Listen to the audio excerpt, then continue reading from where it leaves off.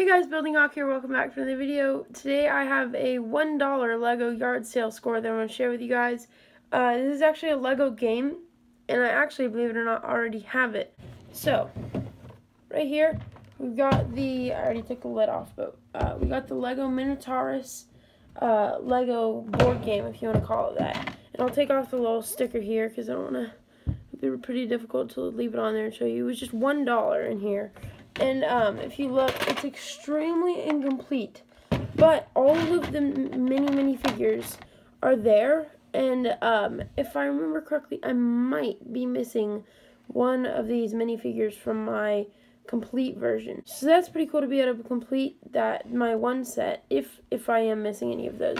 But one thing that really drew me to this is this giant base plate. So in this Lego board game, there's a giant base plate, and I think that is easily worth, that's worth $1 alone, and you get the nice dice piece, which I think I am missing pieces too in my set as well. So I can kind of combine these two to make one complete Lego game out of these two, and also have a spare really nice base plate. So this is what I got for $1 at the yard sale. For some reason there are some tanks in here. We're going to be having a yard sale ourselves sometime. I'll probably just throw these in here. Let me know if these are worth thousands of dollars, which there's no way they are. But, so yeah, Lego Minotaurus game, $1. Please make sure to like, subscribe, comment down below.